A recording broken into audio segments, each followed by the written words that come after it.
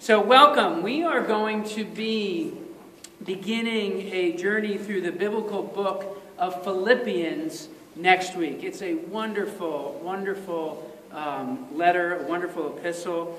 That journey is going to take us right to Easter Sunday, if you can believe that. Easter Sunday, that'll be in the beginning of April. I'm really hoping we can celebrate Easter Sunday up on the hill. So we can be praying towards that. So unlike a lot of Paul's other, and Peter and John, unlike a lot of the other epistles, a lot of the other epistles are written in part to encourage the church, but in part because there were problems and issues going on in the churches. And with Philippians, you don't get much of that at all. Philippians is really largely a letter of Paul's appreciation to the church that he writes. I have an old study Bible, and it comments, it says about the characteristics of the church. It says, Philippians is a spiritual love letter to the church, filled with warm affection and gratitude, written under hard circumstances while Paul was a prisoner. It emphasizes victory and joy. And I just love that idea of Philippians being a spiritual love letter to the church. A spiritual love letter. So I'm kind of thinking of this series in that framework, this spiritual love letter. I think we can still receive it as such. Before we get into the letter itself, this morning we're going to take a quick look at where the story began. Philippians is a letter that was written to a church by the Apostle Paul, most likely while he was imprisoned in Rome. It's a church that would have been young at the time. It was established by Paul and his companions. It was a missionary team on what we know of as Paul's second missionary journey. That was his second of three major missionary journeys through kind of the known world at the time within the Roman Empire. This letter is written to a church in a city in modern-day Greece. It was a Greek city of Philippi, but again, it would have been under the Roman Empire at that time in a region known as Eastern Macedonia. It's a Gentile city. That doesn't mean that there weren't Jews in the city, but it's a predominantly Gentile city. There would have been many religious beliefs in the city, but they would have been yet to have been introduced to Jesus as we get into Acts 16 this morning, and that's what we're going to look at. They weren't introduced to this idea of Jesus being a Savior, one that can rescue us from our sins and reconcile us to the living God. So let me ask real quick, so why? So here now Paul, as we get into Acts 16, Paul will be entering a city with a lot of different beliefs and a lot of different customs. Why would his message be received any differently? Why would it have any more influence than any other message out there? That's a question for you. Why? I mean, we live in a country today, we live in a world today where there's still plenty of beliefs, plenty of ideas, plenty of religions. Why would the Christian message of Jesus Christ have any more influence than any other message? Isn't that still a question for us? Why? Power. Okay, power. Change power to they've never seen power like Jesus. Yeah.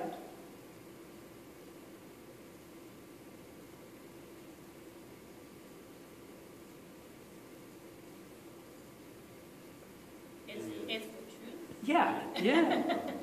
How about because it's true, right? It's the true message of God's salvation, the one true God of the Bible, and it's empowered by His Holy Spirit to convict of sin and convict the fact that it's truth, that we need to respond to it. Now, not every heart responds to it, obviously. And even the people that Paul went to, not every heart responded to it. But what we have seen through the last 2,000 years has been a remarkable response throughout the world because God has turned hearts to himself. Because it is his salvation, empowered by the Holy Spirit, of the one true God of the universe. So we're going to take a real quick bird's eye view of Acts 16. We'll start at verse 9 and go through the end of the chapter. And like I said, it's going to be the 3,000 foot view here. And what's cool is we're going to witness, I think, God's miraculous and we could even say mysterious work, the way he begins building this church. And I'm hopeful that it encourages us that God is still building his church in such a way that's miraculous and mysterious. We'll start here by reading verses 9 and 10 of Acts 16. This kind of breaks into the middle of a paragraph. It says, "During the night, Paul had a vision of a man of Macedonia." So that's this region that we've been talking about. Standing and begging him, "Come over to Macedonia and help us." After Paul had seen the vision, we got ready at once to leave for Macedonia, concluding, and I just want to note that word concluding in the original language is kind of a stronger word, this idea that they concluded together. It was something that they talked about, discussed, and then decided together, concluded that God had called us to preach the gospel to them. So we can notice right off the bat here, we can notice how Paul and his companions respond to God's leading. Now, just prior to this, to be fair, we didn't read a couple verses. It's interesting.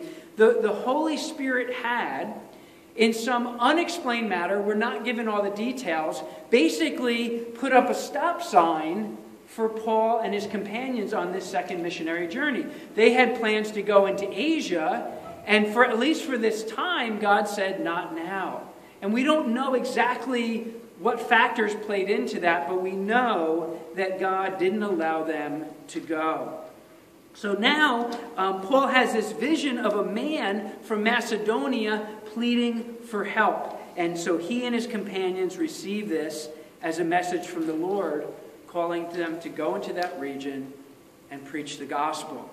So let's note a couple of things here. For one, the vision, think about the vision. It's really pretty simple. There's a man that Paul knows somehow that he's from this region of Macedonia, and he's pleading for help. So what is that? At very basic value, let me just ask one more question to you guys. What does that tell you? Is there any insight you get from that simple vision of Paul?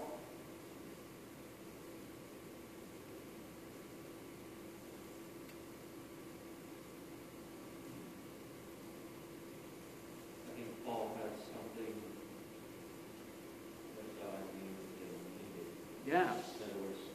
There weren't a lot of people preaching the gospel at that time. Right. Likely no one there at that time. Okay.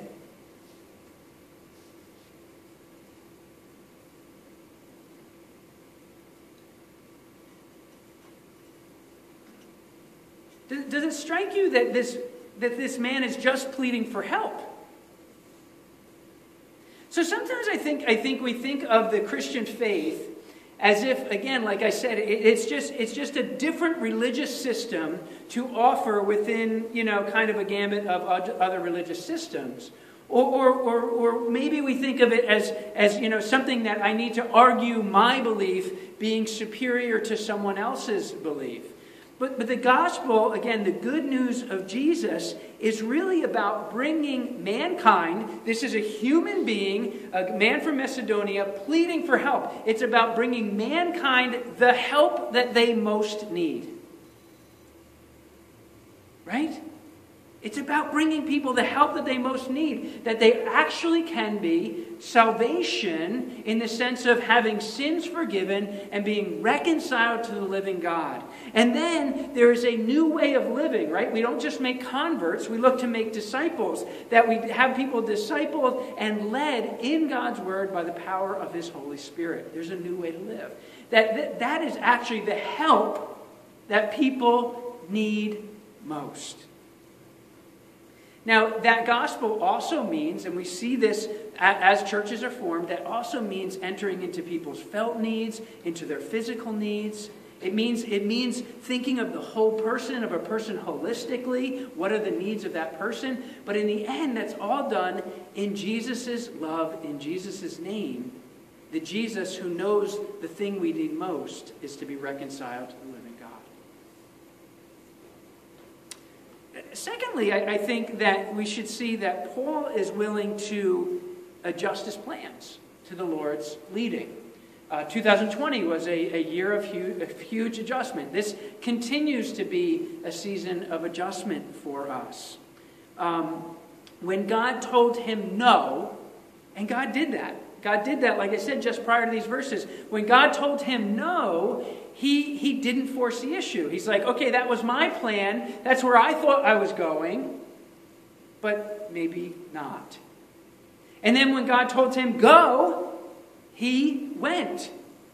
So you get this sense that Paul and his companions have this incredible ability to adjust to what God is calling them to.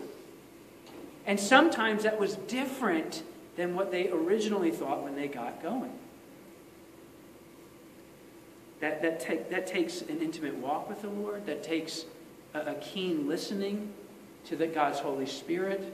And that takes a willingness to be flexible for those of us who have a hard time being flexible. It also takes humble discernment concerning what God is saying. You know, I feel that if I feel that God is leading me to do something, to say something, to go somewhere, to pursue something, there's some discernment involved there. I must be willing to weigh it against what I know of God in Christ. I also, even as a Holy Spirit indwelled believer, I also need to recognize that I have limitations in this broken body, in this broken world. So this is one of the many reasons that we have God's perfect word. One of the many reasons that we have God's community. I love that even Paul seemed to discuss the meaning of this vision with his companions before they pressed on. That's the sense that we get in verse 10.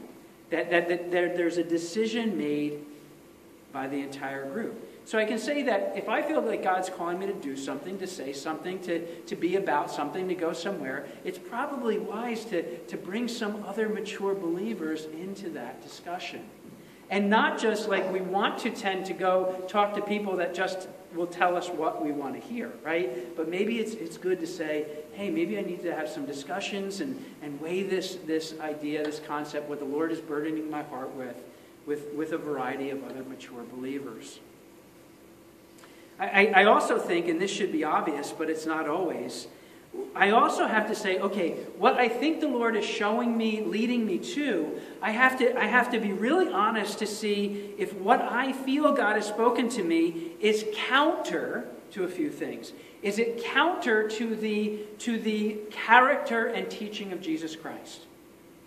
Well, if it is, then I'm like, I'm the wrong one here, right? That should be obvious, but it's not always. If it's counter to the fruit of the Holy Spirit, love, joy, peace, patience, kindness, goodness, faithfulness, gentleness, self-control. If it's counter to these things, then I say, well, wait a minute. Maybe what I think I heard I didn't hear, or I didn't hear right. If it's counter to love and humility, if it's counter to promoting unity within the church, if it's counter to the gospel of Jesus Christ being preeminent above all other agendas, if it's counter to any of those things, I need to step back and maybe reevaluate and not be afraid to do that and reevaluate what I think I heard. But as I run this by other mature believers that won't just give me kind of a confirmation bias, but really wrestle through that, and there's an affirmation, and it's in harmony with God's word, and it's in harmony with the character and the teaching of Christ. It's in harmony with the fruit of the Spirit. It promotes harmony within the church, and it keeps the gospel as preeminent. Then I say, wow, I can feel confident to move forward because the Spirit of the living God is still speaking. And he's still, today, as he was in that day, it's still the same God yesterday, today, and forever. He's still speaking and moving and guiding his people. verses 11 through 15. I hope you enjoy this story. I know there's a couple sections that might get a little long, but it's a powerful story. Verses 11 through 15. From Troas, we put out to sea and sailed straight for Samothrace. Anybody want to argue that pronunciation? Feel free. And the next day on to Neapolis. From there we traveled to Philippi, a Roman colony and the leading city of that district of Macedonia. And we stayed there several days. On the Sabbath we went outside the city gate to the river where we expected to find a place of prayer. We sat down and began to speak to the women who had gathered there. One of those listening was a woman named Lydia. Now realize, again, this is one of several, but this is God at work. A woman named Lydia, a dealer in purple cloth from the city of Thyatira, who was a worshiper of God. The Lord opened her heart to respond to Paul's message. When she and the members of her household were baptized, she invited us to her home. If you consider me a believer in the Lord, she said, come and stay at my house. And she persuaded us. The word really there is that she was pretty exceedingly persuasive. So Paul and his companions, this is Silas, this is Luke. Luke is the one who's writing, go to her home. I read one author that said, when you open your heart to the Lord, you also open your home as well. So consider how God begins this church.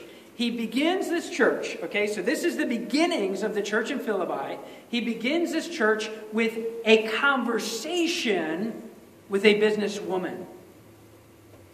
That's how he starts it. He starts it with a conversation with a businesswoman. Some biblical scholars feel like there was probably no Jewish synagogue in this city. And that may have been that there was no quorum, that they needed to have this quorum of 10 men to establish a synagogue in the city. So some scholars believe there must not have been that quorum. So Paul seems that he assumes correctly that there's probably still a place of prayer, that people who fear the God of the Bible, the Jewish God, would be gathering and worshiping in prayer. So he goes and he finds this place of prayer, and there's a group of women assembled there. And this, maybe shockingly for its time, this is no issue for Paul. Because in Christ, God is breaking down all social barriers. So he has this conversation with these women, and Paul shares the gospel of Jesus Christ. And this woman, Lydia, this businesswoman, probably pretty well-to-do. She has a house. A lot of people think that the church in Philippi actually met in her house. She receives the message. So here, let me just say this. As Christians, we need to be a people about intentional and meaningful conversations. Now, I don't mean that means like every time you walk up to someone, you're like, whoa, people like that scare you a little bit. Whoa, they dig real deep right away. And they're like, it's not bad to talk about the weather. It's not bad to talk about, your daughter's school program or the ball game last night. And sometimes like that's actually a necessary part of living and conversing and sharing life together. But let me say this. If your conversation never rises above, hey, how about the weather today? Hey, how about them Eagles? If it never rises above that, I think you need to take a hard look. I think you need to say, am I challenging myself to grow spiritually, to grow intellectually in Christ? And am I seeing my relational encounters as opportunities to offer God's grace to others? As Peter would say, in its various forms. This, of course, takes discernment. It takes listening to the Holy Spirit. It takes, I'm not encouraging you to force the gospel on anyone, even for Paul. Like we already talked about, the Spirit at times said, hey, no, or pause. There's going to be times that God's going to say, don't go. And there's going to be times that when I'm listening to him and I'm just like, I know it in my heart. Say, go. It may be after months of building a friendship with a neighbor. It may be, just that first time you met this elderly widower and you're working in their home or what have you. It could be, visiting your Uncle Charlie for Christmas. I don't know. But we have to be a people about meaningful conversation. We have to see where God is giving us opportunities to enter in to things that really matter, right? Because Jesus is what mankind needs most. That's what we believe as Christians. It's only the help that Jesus brings that is going to deliver them forever. And our lives should be a testimony of that. So I have...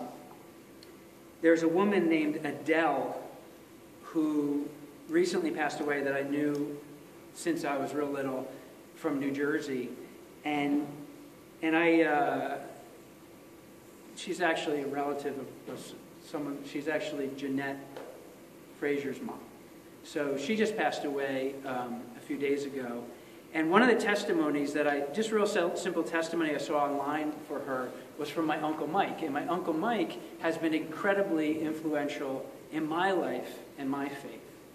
And he simply wrote, he wrote to one of her sons online. He said, "My very first Bible study was with your mom and Dick."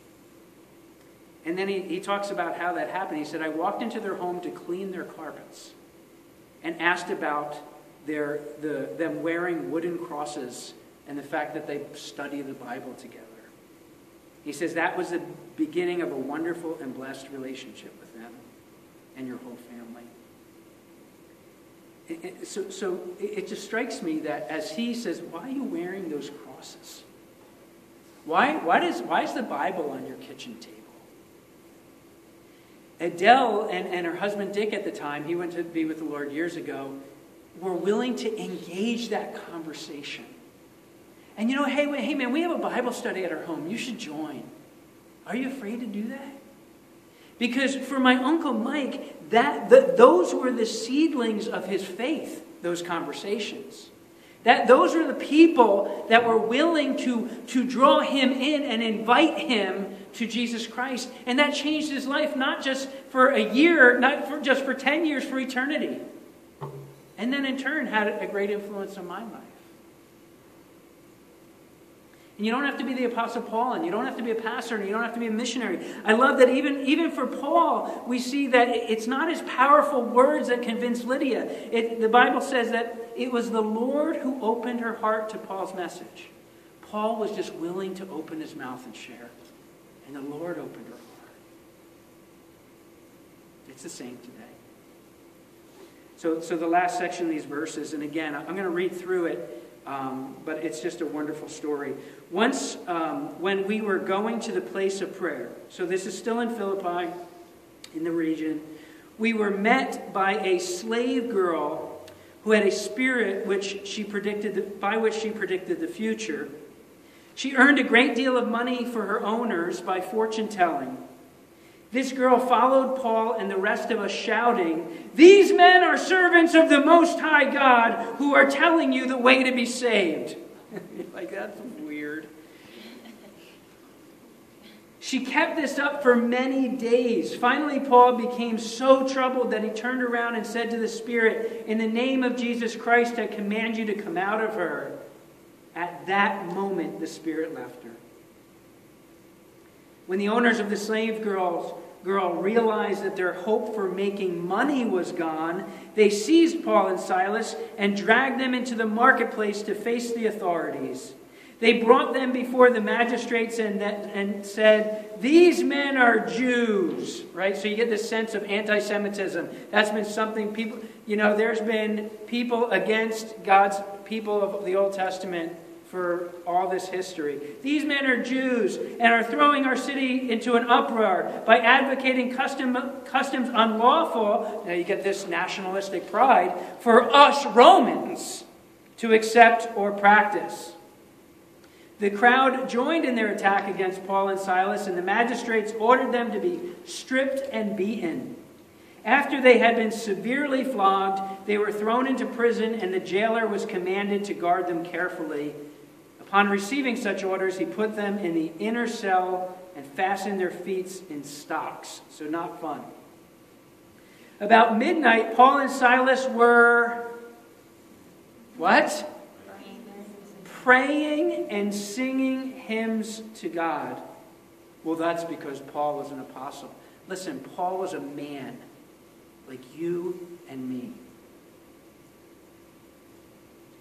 Suddenly there was such a violent earthquake that the foundations of the prison were shaken. At once all the prison doors flew open and everybody's chains came loose. The jailer woke up, and when he saw the prison doors open, he drew his sword and was about to kill himself because he thought the prisoners had escaped. He probably thought that that would be a better death than what Rome would hand to him. But Paul shouted, "Don't harm yourself, we're all here." The jailer called for the lights, rushed in, and fell trembling before Paul and Silas. He brought them out and asked, "Sirs, what must I do to be saved?" They replied, "Believe in the Lord Jesus, and you will be saved, you and your household."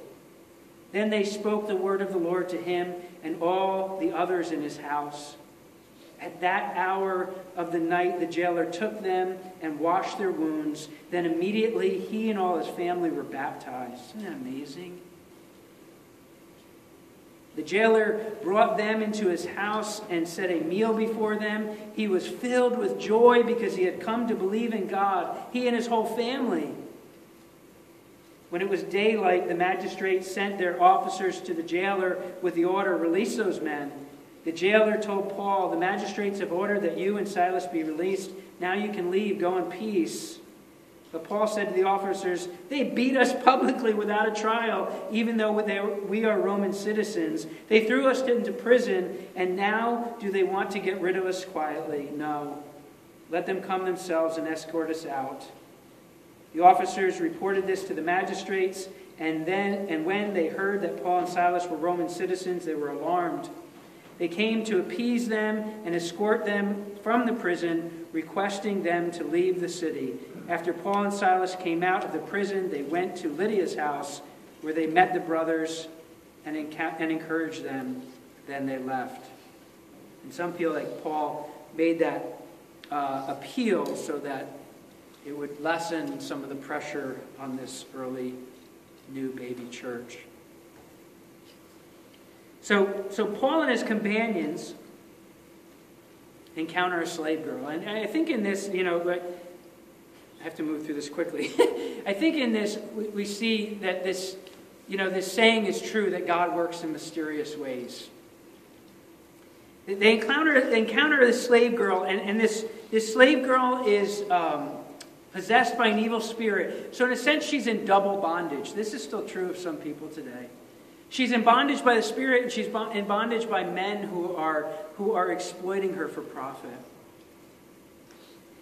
And as we see in the Gospels many times, as demons encounter Jesus, they seem to feel compelled at times to pronounce at least the truth, in part, the truth of who they're encountering. Right? Jesus would encounter people that were demonized, and they'd say, "You're the Son of God."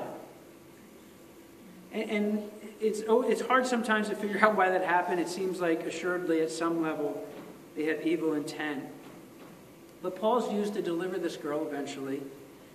Some biblical scholars feel that the fact that this story is sandwiched between Lydia and the jailer, we're actually supposed to infer that possibly this girl came to Christ as well and became part of the nucleus of this new church.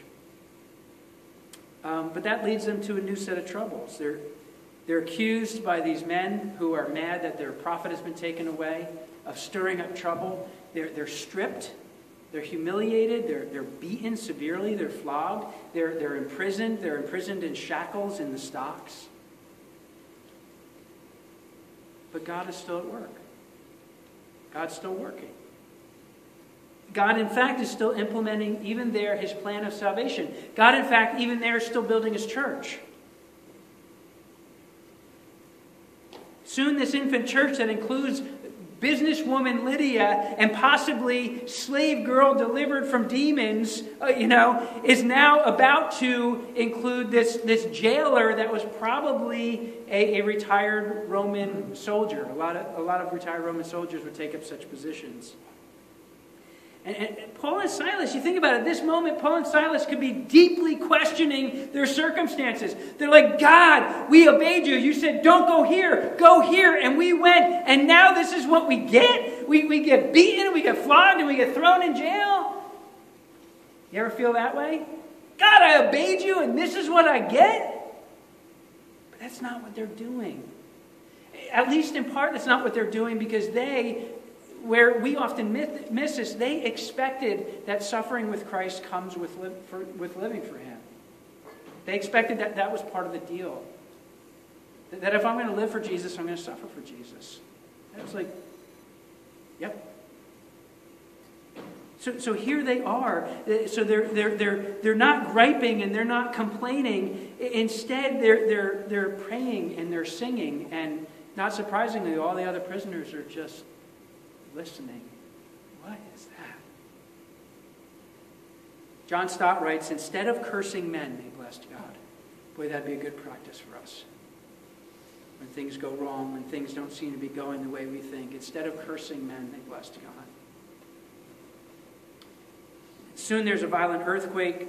The prison doors open. Their chains fall off. It's time to run for their lives, but they don't. Much to the jailer's surprise, right? He's ready to kill himself. Don't do it. Don't harm yourself.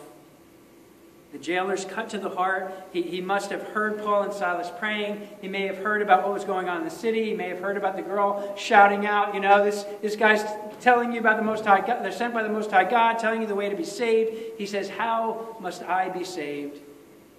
Believe in the Lord Jesus. God used the most difficult places to bring life-giving opportunities. And He's still doing that. But we need to have our antenna up to engage the opportunities.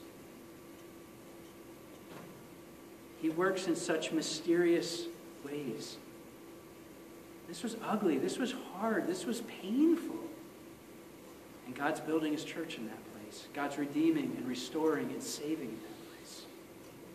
And there's places for us that are just painful and ugly and hard.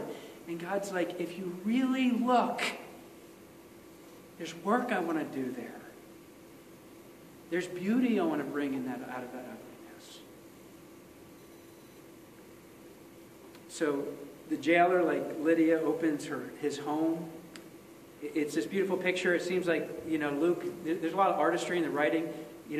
This jailer is cleaning their wounds, and then right after that, the jailer and his family get baptized. You get this picture of he's cleaning their wounds, and then his wounds from sin are cleansed as he turns to Christ and gets baptized. And so God's salvation has come to Philippi. And God has begun to build His church in Philippi. And I'm going to end here that John Stott again points out that the male head of a household in a Jewish household would have this prayer during this time in history that he would pray every day. And sadly, it included giving thanks for a few things. He would give thanks that he was not born a Gentile. He would give thanks that he was not born a woman.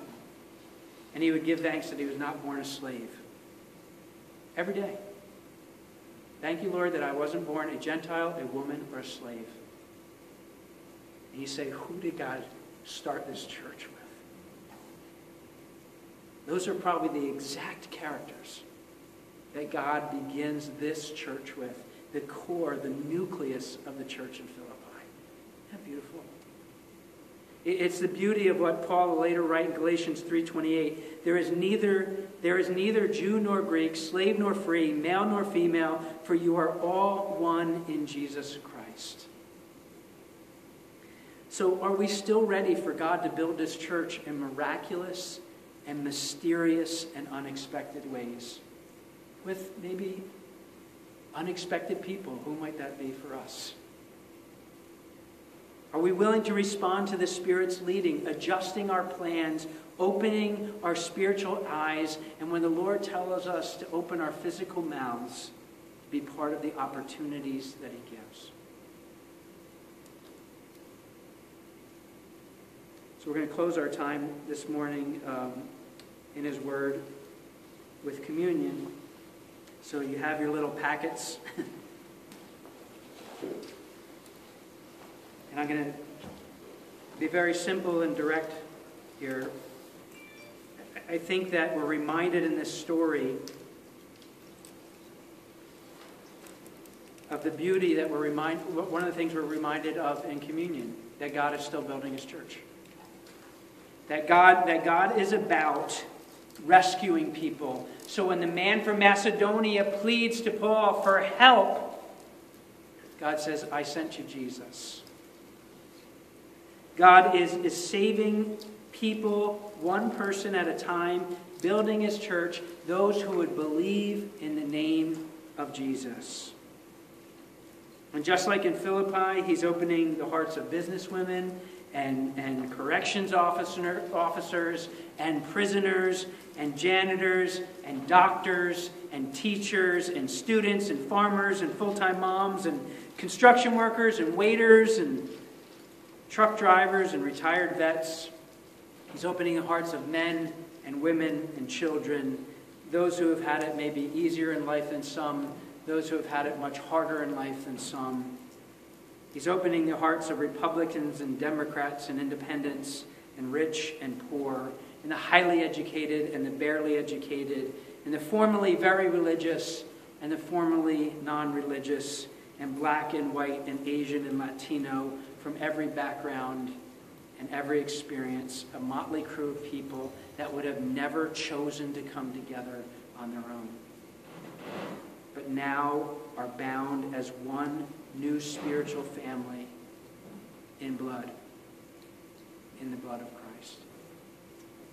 And the story continues to this day, and even here and now it continues as we remember how this became to be.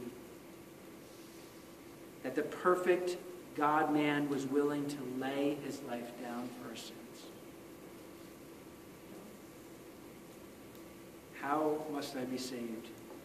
Believe in the Lord Jesus. To make us what we're not, so that in Him we may find forgiveness, find reconciliation to God, find new life, new identity, new purpose, new belonging in this new family. So if you take your bread, your wafer, for I received what from the Lord, what I also passed on to you.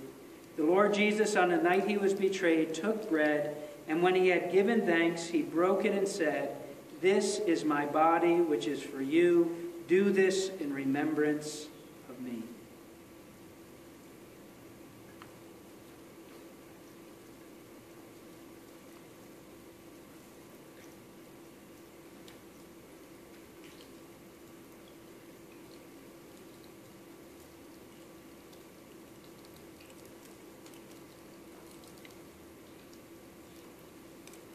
In the same way, after supper, He took the cup, saying, "This cup is the new covenant in my blood. Do this whenever you drink it in remembrance of me."